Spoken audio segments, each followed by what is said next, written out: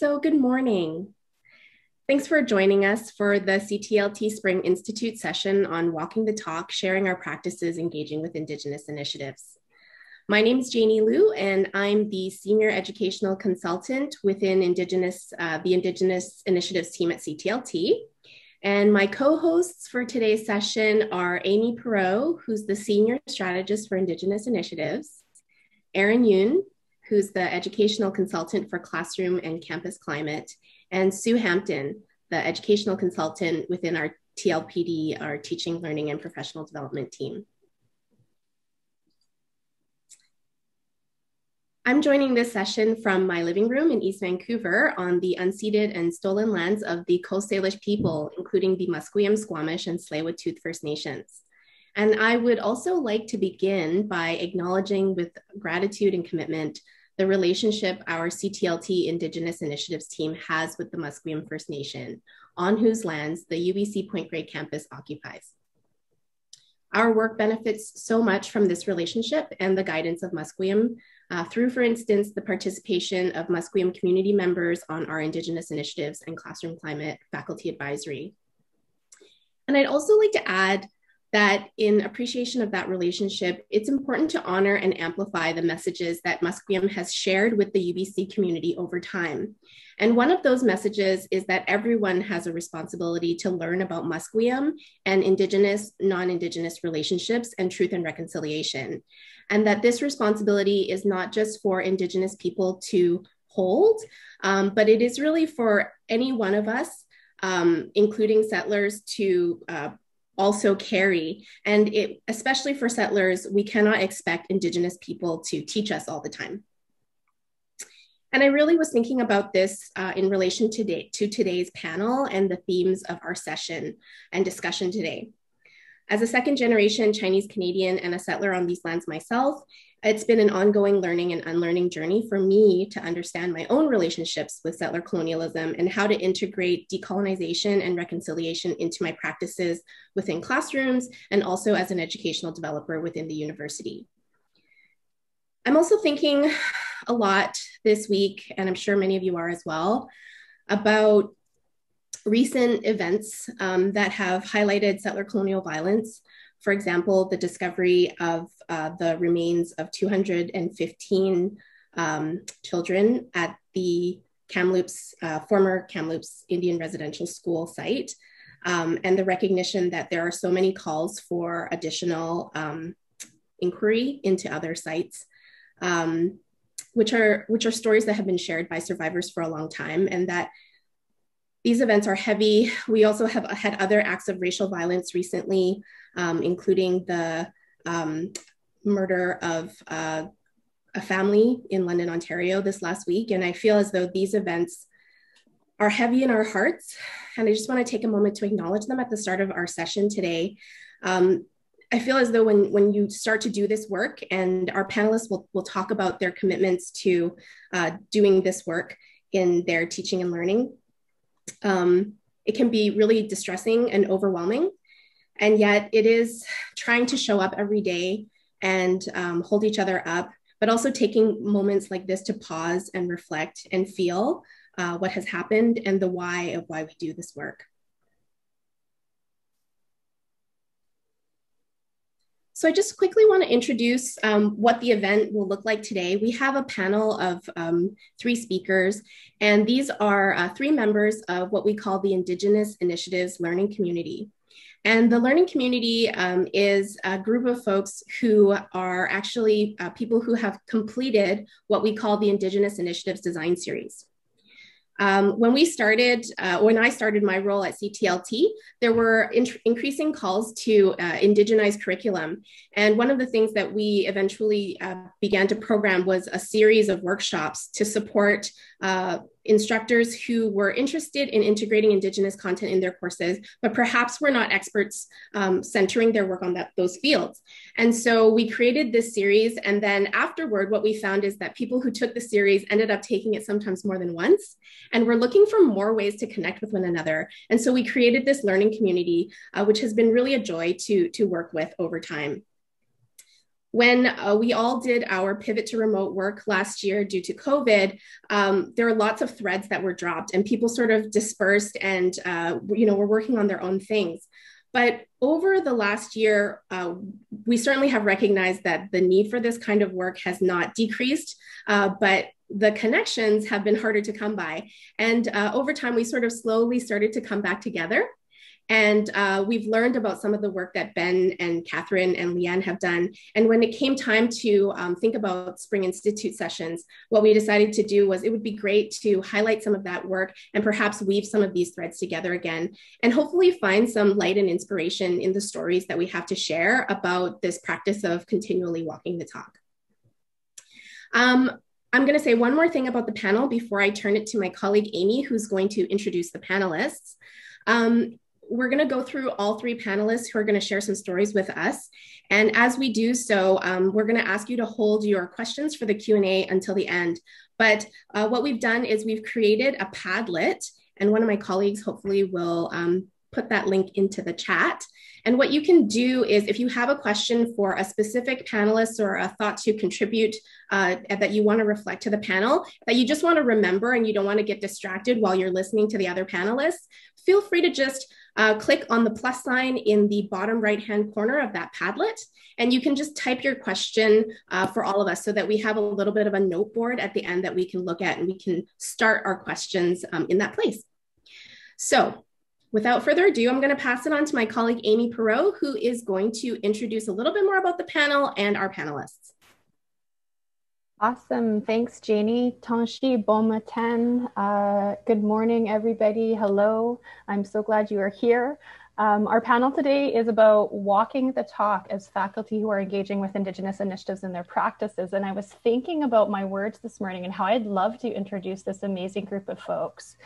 I would also like to add to the mix, showing up is probably another phrase that I would use to describe these colleagues. This amazing panel has been showing up over the years, and it's been a pleasure to get to know each and every one of them. Catherine, I met when I first started at CTLT, and the Indigenous Initiatives team was formed. And I met Catherine as part of when she was attending the Classroom Climate Series, and that was in the early days, so like 2011, and she's been showing up ever since. Leanne and I met in 2013 when the TRC West Coast event was coming to Vancouver, and I'm not sure if others in the room have been at UBC that long or have memories of that really pivotal time in UBC's history where we canceled classes for the day and we began thinking about how to engage in these issues in a meaningful way. And Leanne has been showing up ever since, whether that's through our programming, the design series, or it's popping into the virtual coffees this past year and sharing her knowledge with other people in that space.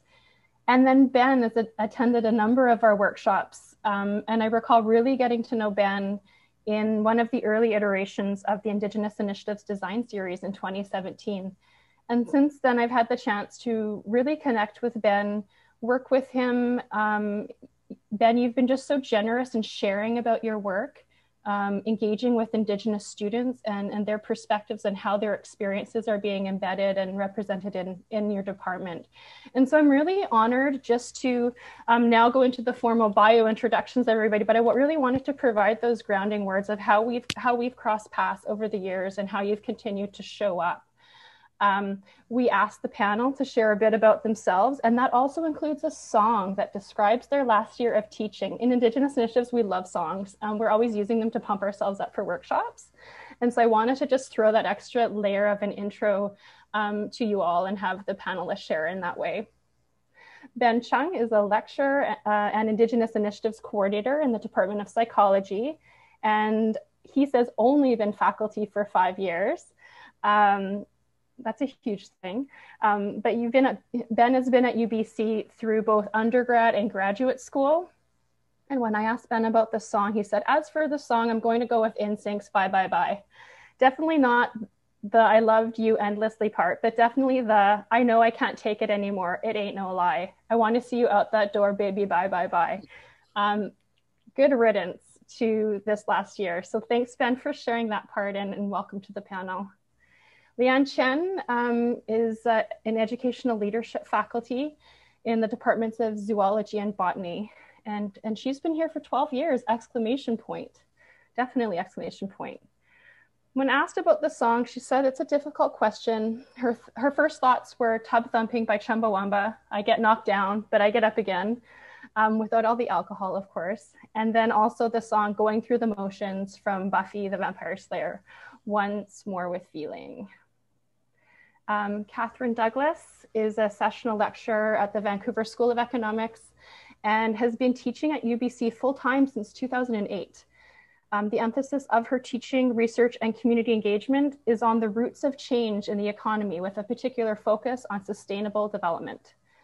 This interest in the deeper forces determining economic outcomes inspires her interest in the implications of colonial legacies and the need to bring more inclusive and representative lens to the topics in her economics courses. And we've definitely had those conversations over the years. Catherine's song has definitely been an inspiration for her with carrying on with teaching and everything this past year, Strangers by City of Color. So I invite you to pop those into your playlist as well if you have your own playlist. But without further ado, I'd love to turn things over to my esteemed panel to share your thoughts. Thank you so much, everyone. Thank you. I guess that's me. And before I start, I do want to recognize the hosts, especially Jeannie, Aaron, Amy, and Sue, because I can't imagine having done any of this work without them, and they've been very generous and gracious with their time and their energy and their labor as well to help guide me, and I'm sure everyone else on the panel through everything that we've been learning over the last bunch of years. I'll start off with the next slide to talk about just my position and my context within my department. I joined the department in summer of 2016. And the following year, I adopted the Indigenous Initiatives Coordinator Service role in my department. And at that time, it was a weird time for me because I was in one service position in the beginning, and then I felt like I wanted something a little. I wanted to do something different. And, when I first became a faculty member, I had asked my then supervisor, because I did my graduate school in the same department. I asked my then supervisor, who was going, and I was going to be teaching the same course, cultural psychology, as him. And I said, what kind of things should I be looking out for as a new faculty? And he said, especially in teaching cultural psychology, and he said, well, you should probably at least be a little well-read in a bunch of different cultural environments and have some good understanding of different cultural ways of doing things, because the questions are going to be asked of you during lectures and during classes and such. And in particular, I did ask him about Indigenous cultures, and he said that he has had Indigenous students ask him, how can you teach cultural psychology in Canada without including Indigenous cultures? And at the time, and I think over time, there's been more inclusion of that content in his class, certainly. I think at the time, it was more of just the idea that from the perspective of mainstream psychology, there's not a lot of mainstream work done that involves Indigenous cultures outside of maybe a couple of specific individuals. And so that that question and that conversation with him really helped spur me on into thinking about, so how do I actually do this, especially in a conscientious, respectful way? How do I actually incorporate and integrate more Indigenous content appropriately in my classes? And that's kind of the impetus for me seeking out the Indigenous Initiatives crew at CTLT. And that was when I attended my very first Gateway workshop. Was when I attended this one workshop given by Carleen Harvey, who's one of the Indigenous arts advisors, who gave a workshop on how to support the Indigenous students in your classroom. And I actually really appreciated that. I hadn't been to any other session that had that centered the discussion and the focus on Indigenous students. Obviously, that would make sense for that workshop, but it was new to me, and it was a session in which I learned a lot from someone who was starting at almost zero.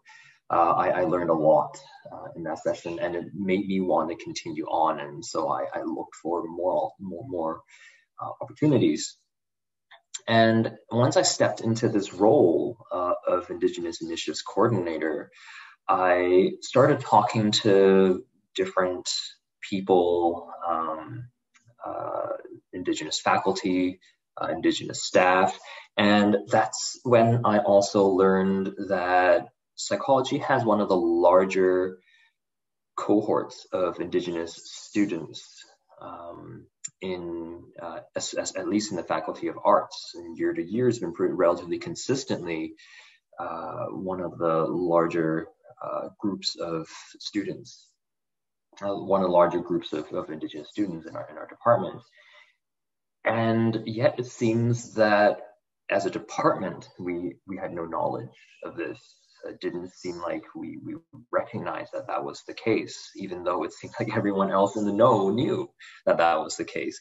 And I think that also really highlighted sort of the disparity in terms of who is making up our student body and what we know about the student body. I mean, in the grand scheme of things, it was still because of the size of the psychology student body, the number of Indigenous students ultimately was, as a proportion, very small.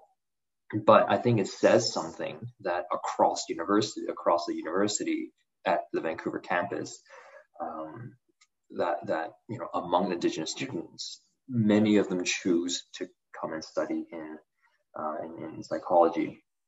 So that's sort of the context around which I started doing this work, and over time I've been really appreciative of all the connections that I've made as well, and in working on these Indigenous initiatives with the hosts, with the CTLT and Indigenous Initiatives crew, it's actually really helped me gain a sense of sort of like not just connecting with the academic side of what I'm doing, but to make sure that I also connect with the community side, to really have that inform what it is that I do, which has led me to communicate with a couple of community members that I've come to meet in various capacities,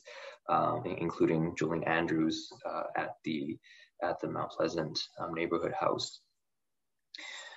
So I can talk to you a bit about one of the major projects and undertakings that we've done, or that we're still doing right now in the Department of Psychology. We can go to the next slide, please.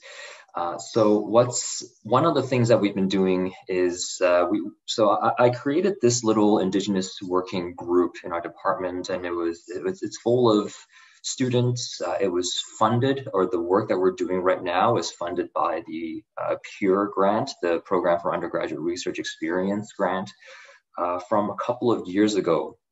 And I say a couple of years ago for reasons that I'll explain in a second.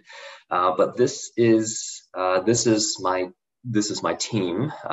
We've had people come and go over the last couple of years just because of life happenstance, and a couple of people have now moved on to graduate work, which I'm very proud of. So in this group we have majority Indigenous students. It's one of the few spaces in psychology where Indigenous students can actually count themselves as being in the majority. And from year to year, like I said, there's changing of people, but given the nature of the work that the group does, I've become very protective of the composition of the group.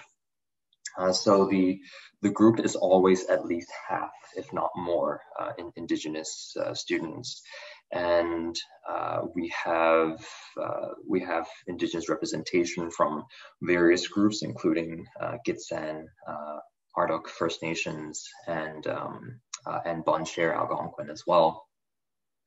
And one thing that actually really worked out well for us in this pivot to online learning was our ability to extend our reach into UBC Okanagan as well. So Alex wasn't able to get me a picture in time, but we were able to incorporate at least one member of the team from UBC Okanagan to participate in our work, to help conduct interviews, to help do analyses, and to attend these our team meetings, our semi-regular team meetings, remotely from her campus. This working group was originally created actually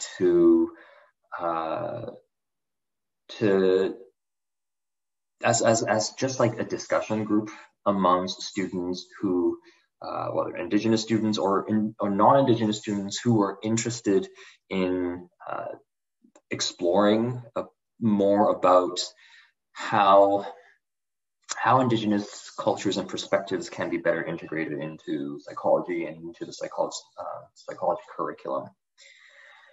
And over time, it's kind of evolved into doing more formal work in this way. But over time, over the last couple of years that this has been active, we've also done other work, like we've done this series of presentations for each other, where we would go on our own, we would figure out a topic, and then we would sort of do a mini presentation of that topic to each other, or to the group. And over the last couple of years, we've done work on things like the Royal Proclamation. People have talked about the white paper, and that's been really helpful for, of course, the non-Indigenous students, but I think it was also really good discussion, and some of the Indigenous students actually said that they really, because of the research work that we're doing now, we've sort of gone away from doing that. And some of the Indigenous students have said that, when we move back into in-person learning, really want to start doing that again. So that's definitely something that we're gonna explore moving forward. And one of the Indigenous students in this group, who had previously been really not sure about their actual Indigenous identity, they were just told through their mother's side that they are Indigenous, but not through the father's side, but wasn't really sure what exact identity they had. And they said that, through this group, through being in this group and talking to other students, it's been really helpful for them, and has really inspired them to explore their Indigenous ancestry and identity more seriously as well, which was nice to hear too. So amongst this fantastic group of people, the upper left is Melissa, and the second from the right in the upper row, the woman who's wearing the shirt, Strong, Resilient, and Indigenous, that is Tara Lynn, and both of them are now grad students at UNBC. One of them is in the counseling psych department, is studying counseling psychology, and can't remember what the other person is, what department the other person is going to be in, but they just got accepted. So I'm very, very happy and excited for both of them. But the more formal work that the group has been doing is this project on understanding the experience of Indigenous students in our department. And this really came about because of the conversations I was having with other staff and faculty, Indigenous staff and faculty in the department at UBC, who all knew about what was happening with Indigenous students in our department, except for us. And I thought that's kind of absurd that we don't know anything. And, you know, I was talking to one of the other faculty members and one of the administrative members in our department, and you know, I was saying things like, you know, we're also not getting a lot of Indigenous students applying for our graduate program either, and you know, I'm not sure why. And then, you know, they were coming up with all these hypotheses, and I thought, you know, why not just ask them? So this team and I decided that this is what we're going to do for the next we were thinking year, but that was really, and we'll go to the next slide to really see what the timeline ended up looking like. So this is supposed to start in 2018, and it was supposed to take a year, but that was for me thinking in my really sort of uninitiated mentality, coming from a research tradition where things happen very quickly. Because in mainstream psychological research, what often happens is, you know, you work with a team, you come up with a design, you run the study, you collect data, and then you analyze it, and then you write it up, right? And in many cases, these studies take maybe a year, maybe a little longer than a year. But I mean, our directed studies projects, for instance, they take a year. And as a grad student, you know, my projects would take longer than a year, but there were also always these mini projects that would take really no more than a year. And then we would sort of build on top of that to create a larger long-term project. And so I was carrying the same mentality into this project, and I very, very quickly realized that that's not the right mentality to have, and that kind of mentality just doesn't work in this kind of capacity, in this kind of environment. I mean, part of it was through, you know, learning within the environment of the Indigenous initiatives, that these kinds of things take time. And then a lot of it was also just organic learning as well, where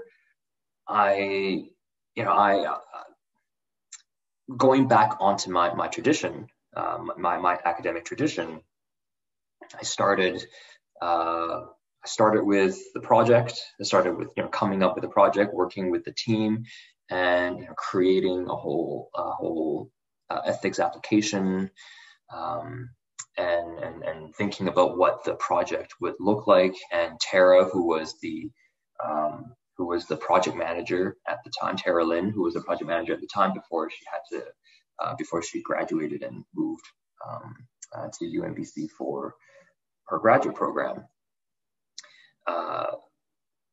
I did what I had originally learned to do, which was create the design, find participants, collect data, and then end of story. So that really didn't work, because I learned through this process And, you know, in hindsight, I really should have known better.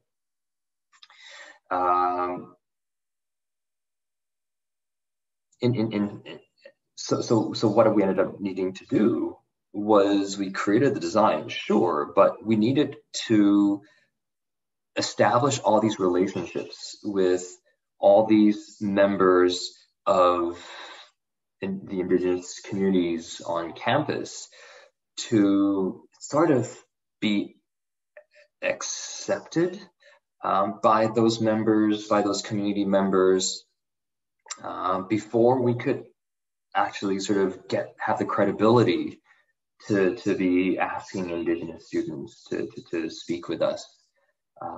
And you know, I was very thankful during this process to had the opportunity to talk to people like Dr. Cheryl Lightfoot and Dr. Dory Nason and Carlene Harvey and Maggie Moore, you know, faculty members and Indigenous students, arts advisors. They have been really fantastic in, you know, in answering our questions and giving us a lot of information about, you know, things to look out for. And I honestly, I felt bad partway through this process, not thinking to do this beforehand. But again, that was from a very sort of uninitiated kind of mindset of just, oh, that's how we do things in psychology. This is how we will continue to do things, or how I'll continue to do things in this group. So what was supposed to start in 2018 didn't happen until 2019 because of all this relationship building that I was learning that was important to do. And, you know, now carrying this forward, it's sort of become second nature when doing this kind of work to reach out to community as the first step, as opposed to doing a research design as the first step. Over the next year and a half or so, we look to do study data collection and transcription. We wanted to primarily focus on Indigenous students and their experience, but one thing we wanted to do was to see what kinds of experience was specific in particular to Indigenous students and what was more general to psychology students at large. And so we also decided to talk to a small group of non-Indigenous students as well, just so that there's a basic comparison to see, you know, what different groups of students might have different experiences and we might get different takeaways from different groups. And that data collection process actually went on into the earlier part of this year. And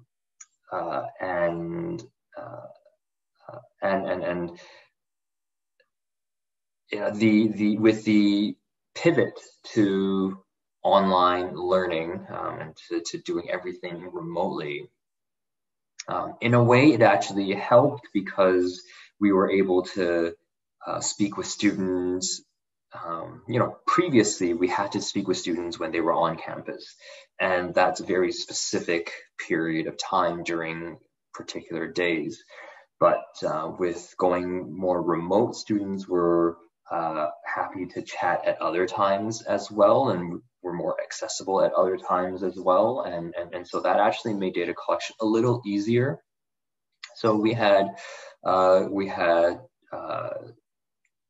group interviews, we had focus groups, we had individual interviews as well with people who couldn't attend the group sessions.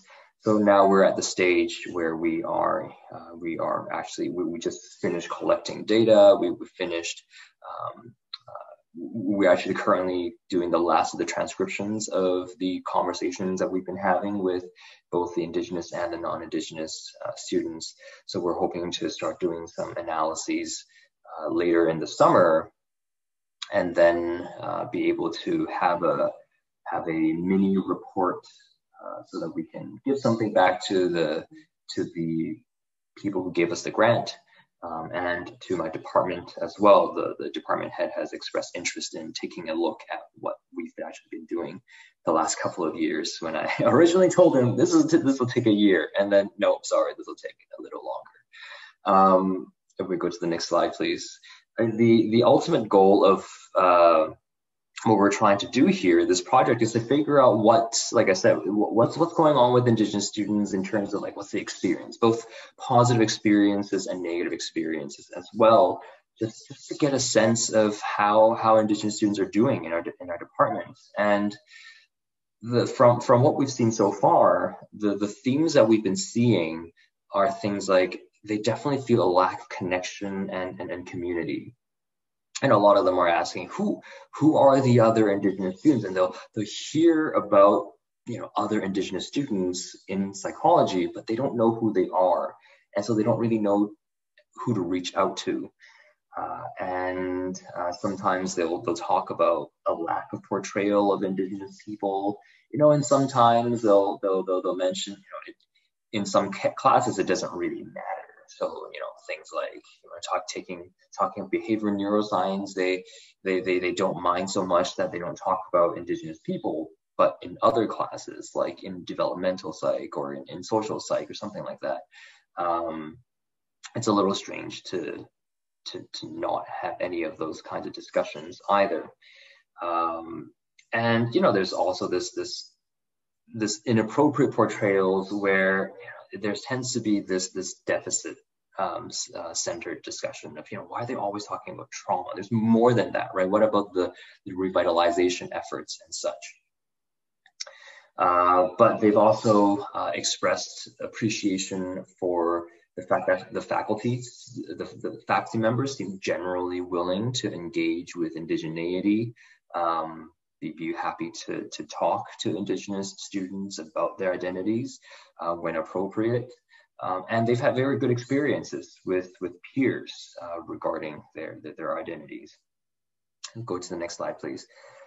So the overarching goal of what we wanted to do is to create, of our working group, is to create a good positive environment for Indigenous students within the psychology. So what we're really hoping in creating this group is to create a nice sustainable feedback mechanism and consultation mechanism with Indigenous students moving forward, where we're going to try to write up this report. We'll try to figure out what kinds of solutions can we have to enhance equity in our department as it pertains to Indigenous students, and then we'll go back to the students and ask, how do you feel about these kinds of things, and what would you do in this situation, and try to implement some of these practices and changes within the department, so that we can make this a more welcoming capacity for Indigenous students. So that basically sums up one of the bigger projects that we've been working on. We have a few other projects that we are sort of imagining on our imaginary progress board of things that we want to do in the future, but this is the primary one that I wanted to show all of you that came out as a function of my time in this Indigenous Initiatives group. Thank you, and I'll pass it on to the next panelist.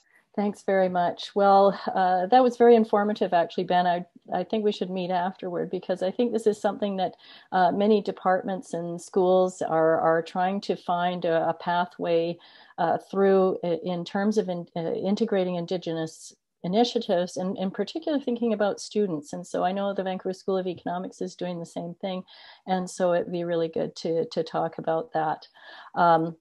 So what I'd like to speak to today is I mean, that is a gap that Ben was speaking about, but also some of the other gaps that I've come to recognize through my teaching over the years, in particular as it relates to Indigenous initiatives, and why the acknowledgement of those gaps has really spurred me forward in continuing to carry on with this work over the period of the pandemic and lockdown, through lockdown and easing up and locking down partially and so on moving forward. So I guess we can just go to the next slide, but just thinking about gap, mind the gap, just you might some of you might recognize the logo of that the sign, and I've got the logo on each of the slides to keep that theme of the emphasis of my presentation being the acknowledgement of gaps, and gaps in a variety of ways in relation to theoretical perspectives, methodological approaches, content, history, in especially the focus here is in regard to Indigenous perspectives. And so just my story is to really talk about the pathway that I've been following in regard to thinking about Indigenous initiatives, and how that came to be as I was asked to teach Canadian economic history back in 2000. And then I went away and was working on my PhD and came back in 2004. And so I actually was asked to teach the wealth and poverty of nations, but I really came to then focus on thinking about those longer term forces of change, which was my specialty, economic history. I'm interested in understanding why we have such disparities in terms of development outcomes. So that's the pathway that led me to economic history. So in that course on the wealth and poverty of nations, it's really a global economic history course. And then my focus became along with that. I teach quite a variety of different courses, and all of them I integrate at least some economic history perspective as part of that focus of thinking about roots. And so in 2008, I once again taught the Canadian Economic History course, and have pretty much the faculty member, Professor Don Patterson, who's a retired professor, I took over from him and adopted the course, and it was a pretty standard Canadian economic history course. And so I followed the literature, and there was a textbook that he had co-authored with his colleague Bill Maher. And but then what I've come to see over the years, in particular toward the end of the 2000s when we had the financial crisis, and then there was some movements, 2008, 2009, 2010, leading up to the Olympics, which was Idle No More, and then the context of the involvement in the 4 host nations in hosting the Olympics here in Vancouver. So this period of time, I was really beginning to question the emphasis of what I was teaching in my Canadian economic history class, observing this gap of here's this story of really the colonizers, the settlers' economic history of Canada, and maybe some acknowledgement of the fact that there were Indigenous people here previously, but not much representation of Indigenous voices and histories in that in the various textbooks and literature, except for their involvement in the fur trade. And it's not to say it was entirely absent, but really the overarching images of Canada as this kind of empty land. And it's been acknowledged in the literature of this view during that period. Is changing now.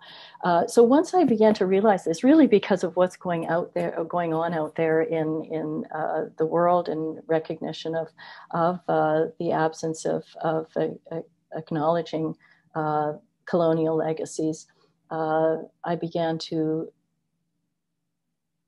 determine that I really needed to open up that box and begin to, as I've put here on this slide, integrate what seemed to be a hidden history. And so began to do that. So, and it's an ongoing process. So how did I do that? That's what the story I'm going to be telling. So if maybe Carissa, you could change to the next slide. You know, and part of the dance with this was to figure out, well, how can I be true to our discipline's focus? And the more I'm very interested in ways of knowing and different perspectives and deeper forces, as I've said. And so first stop is to go like, well, what's the definition of economics? And economists, sort of the Greeks, it was about managing the home or the house or the place or whatever it is that one could be determining as the focal point, and could even think of that as the management of our environment, our planet. And so we have micro and macroeconomics. And so what has happened, though, is that the discipline has developed in ways that has been influenced by different priorities in different periods and by different interests. And so what we can observe is these gaps in relation to what's relevant, what's meaningful. What really should we be looking at in economics in terms of subject matter, theoretical frameworks, as I was saying, methods and practice. And so if we look at these questions today, they're even at the last week's Canadian Economic Association meetings, I attended a session which was sponsored by the Indigenous Economic Study Group, which is run by out of University of Victoria, fantastic initiative that has run through the pandemic and kept that kind of connection going, where there was a tension around, well, what defines economics? Who should we be listening to? Some may think that nobody we should be listening to, we should just be looking at the data. So, this is the big question. Does our methodology define the kinds of questions we look at? Others say, no, we should be listening and determining, are we actually asking the right questions? So this has been part of this journey over this past decade, but also in particular, what has motivated me to keep moving forward. So we can go to the next slide. And this ties into the debates about, well, our discipline and the emphasis of our discipline. Here we have this Scottish white philosopher, Adam Smith, who is seen to be the founder of our discipline. And so he wrote The Wealth of Nations, where the focus is on competition, self-interest, markets. What are the kinds of forces, the rule of law, types of institutions that are important for ensuring that the markets are unencumbered by government interests and so on. And so our discipline has tended to be focused on that. But there's also the Adam Smith of his theory of moral sentiments, in which he's proposing that human beings are influenced by our capacity to empathize with others and to consider those factors in our decision making and views of the world. And so, but there's not really been so much of a clear reconciliation, you could say, in regard to that. But at the same time, I'm pointing you to these various factors that are influencing my journey over this past time period and spurred me onward. And it's that question. So I'm going to hopefully tie together these, make some connections that help to bridge the gaps. So as I'm, if we're thinking about this period where I've taken over this Canadian economic history class, also the Wealth of Nations, a global economic history course in this time period, 2010, 2011, 12, I'm attending sessions here at the Center for Teaching, Learning, Technology, and classroom climate, I'm starting to recognize there are some gaps in what I'm talking about and learning about, teaching about and even learning about in my courses. And so this is this recognition coming to the fore, and how to, then the question becomes how best to mend that gap. So I'm minding the gap, as maybe some of you have been to the UK or London Underground, and there's the often voiced warning to mind the gap. And so this is what has come to my mind. I'm trying to mind the gap, and even to see how that gap may be mended. And so next slide, please. So there are various ways. Well, first of all, I'd like to point to what has motivated me to want to do that a little bit more, and to be thinking about, of course, the importance of Indigenous voices. I cannot speak for Indigenous people in terms of what their experience is, but what I want to be able to do is to bring forward their voices, and to listen. That is what my first recognition is that I needed to do a lot of listening. And for the first few years, I attended many of the sessions at CTLT. That's all I really did. I engaged with people at the table, but a lot of it was about questions, and really a lot about listening. And as Ben was mentioning, very thankful for the speakers that we had to many of these sessions, the Indigenous speakers, who we were able to learn from and hear from through the Indigenous Initiatives program and the development of the community of practice, which I'm so great to see. Very happy to see that there are so many people here today to join in the conversation. So I've spoken about the Olympics and raising the profile, and then 2013, the university, in September of 2013, the campus was closed, and we were very much encouraged to attend the Truth and Reconciliation Commission sessions at the PNE. And so I did that. I invited my students to come. 3 showed up, and that was such an impactful time for me. It really was a turnaround in terms of what is motivating me is to hear that truth. And it's the truth and the reconciliation is having heard that truth, to be a witness to the stories. I can't even speak about some of the stories that I heard at that session that day, but it has carried with me to this time. Other kinds of influences, field trips, engaging with Musqueam First Nations community. We I'm so thankful for the generosity of the Musqueam people in sharing their history with us, 2 of my classes, where we went to visit the reserve. And then also Kwantlen First Nations in Fort Langley. I've had many, many field trips out to that Hudson's Bay fur trading post and gradually come to, highlight the Indigenous context of that fort.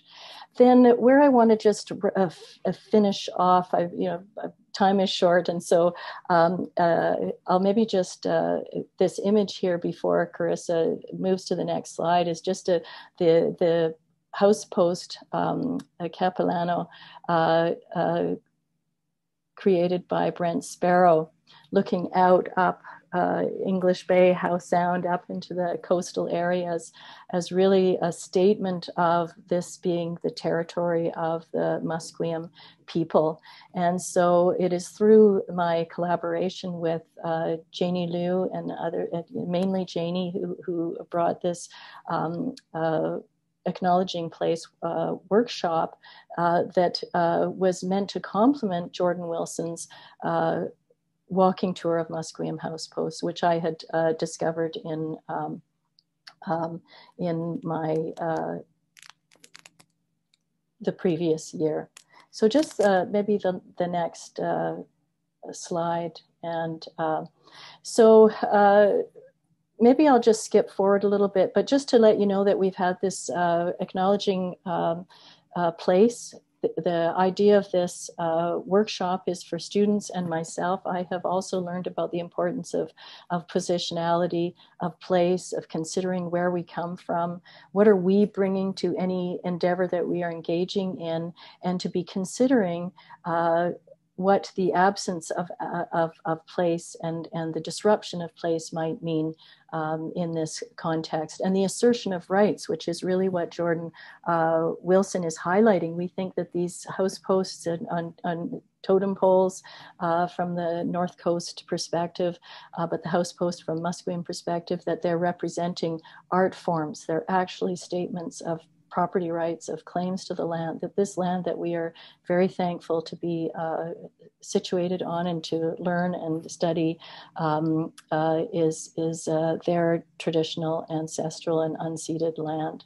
And so that was a huge wake-up call for me, and something that I've continued to consider and to integrate as I've moved forward. So I'll just stop there because I know we're short of time. Right. Thank you, Catherine and Ben. So hi, everyone. I'm Leanne. I am, yes, I'm here to talk about my personal experiences, my personal journey on indigenizing my content. So yeah, I joined UBC back in 2009. I was very happy to get the educational leadership faculty position in zoology and botany.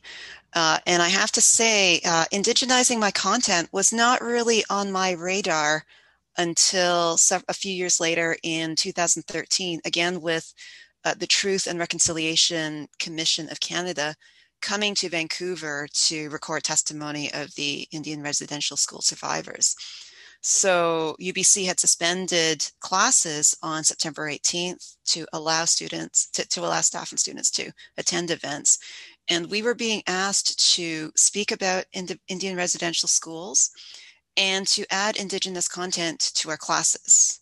So now I teach cell and molecular biology classes, and my question was, well, what relevance does this have to the TRC and Indigenous residential schools? And yet I knew that I had to find some way to make it relevant, because that's what my students were going to be asking. They were going to be asking, why do we have this day off? Why are our classes suspended? And I wanted them to be able to treat this day with respect and pay proper attention to the exercises that they were being given. So this led me to consult with Amy Perrault, who was an Aboriginal specialist at CTLT at the time. And next thing I knew, I found myself leading a discussion within the Faculty of Science with my colleagues, Shona Ellis and Pam Callis, to brainstorm and share ideas of this very question. How do we address this day? How do we indigenize our content? And so ultimately, what I did was I linked Indian residential schools and the TRC to two items. The impact of traumatic stress, and students should consider, maybe the people around you could be struggling, and by the way, there are some resources to help you. And then the other issue is, well, we come to university with a lot of hidden assumptions. We also come to university to learn more about critical thinking. So we should use those critical thinking skills to evaluate the evidence, to examine one's assumptions and to evaluate the evidence we have for those assumptions, and then to revise our worldview for it. Right? So we're all about the credible evidence here. So that's how I kind of used this. Next slide. So around the same time, I came across the Coast Salish wool dog in Ravelry of all places. So in case you don't know, Ravelry is basically social media for knitters. So I have dogs. I have spun and knit a sweater from one of my dogs. So I was really interested in learning about this. So the First Nations in this area used to breed and keep these white woolly dogs for their fiber, and they would incorporate this fiber in the beautiful woven blankets.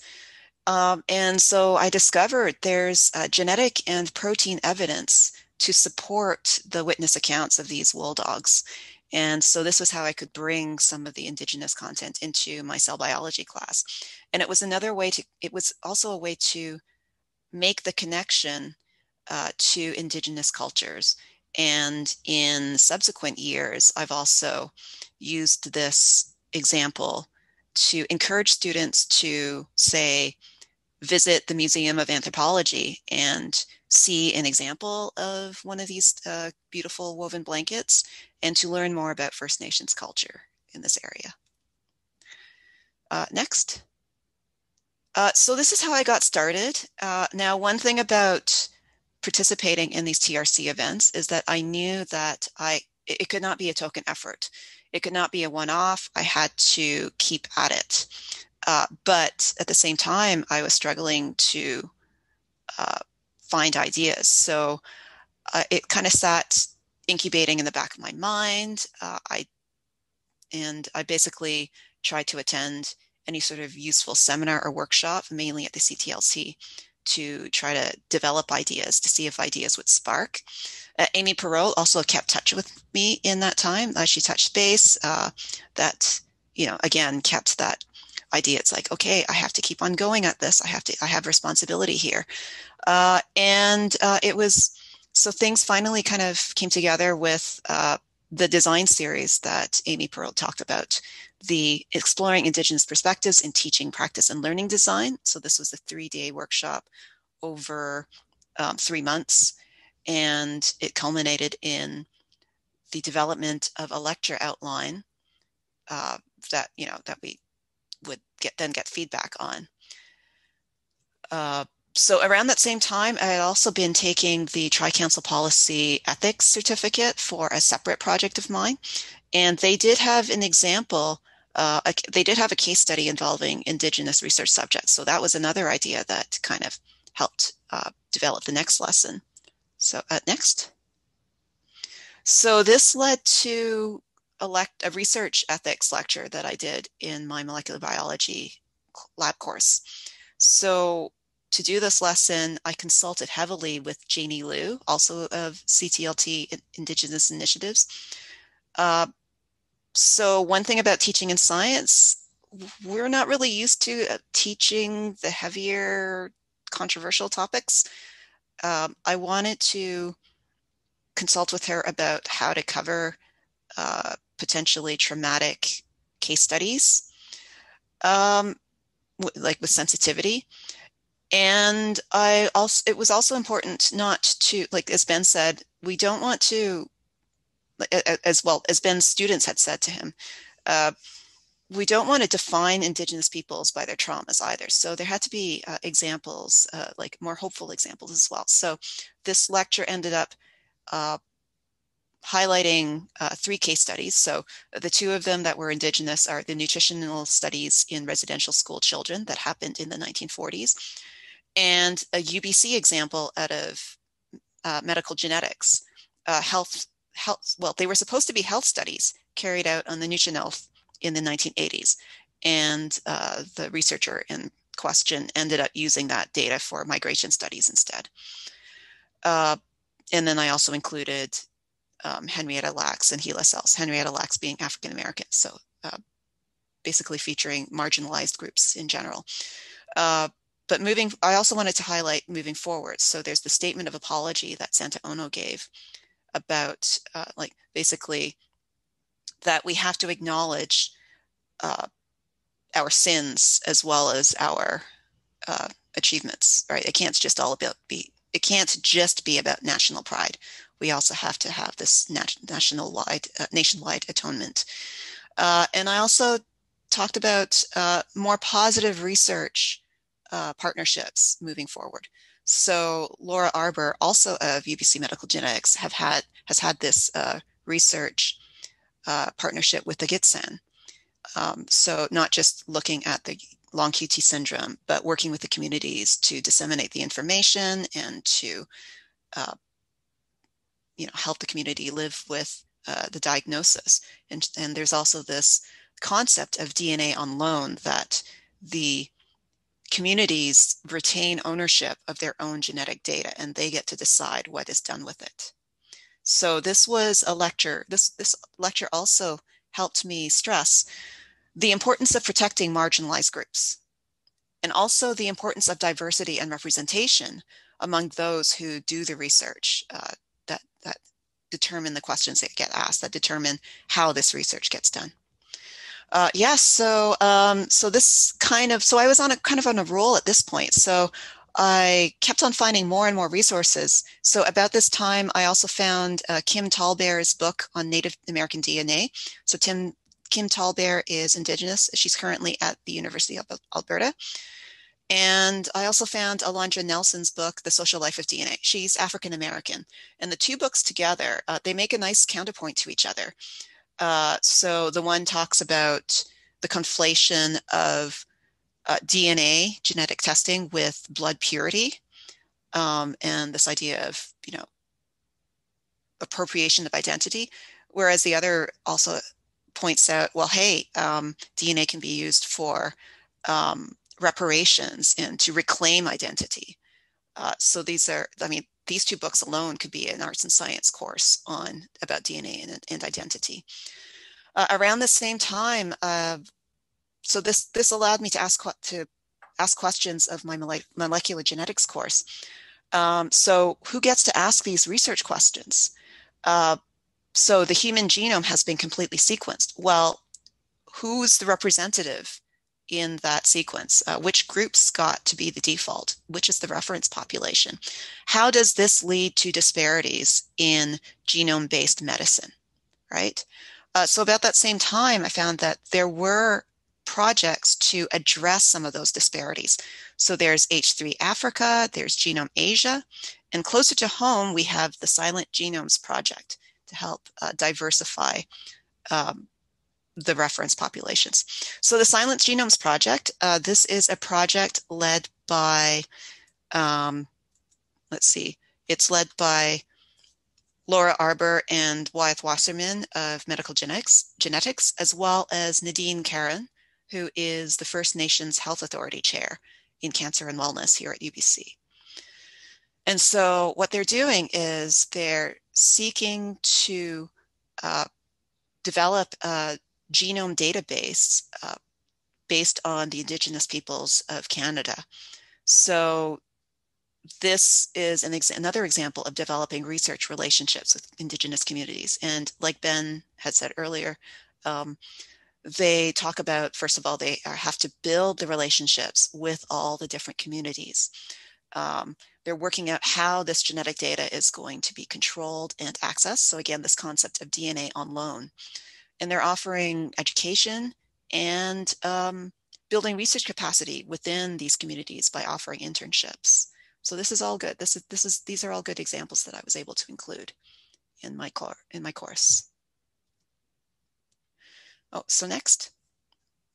So yeah, so I can look back after this time and it feels like I've come a long way, but at the same time, I'm still learning.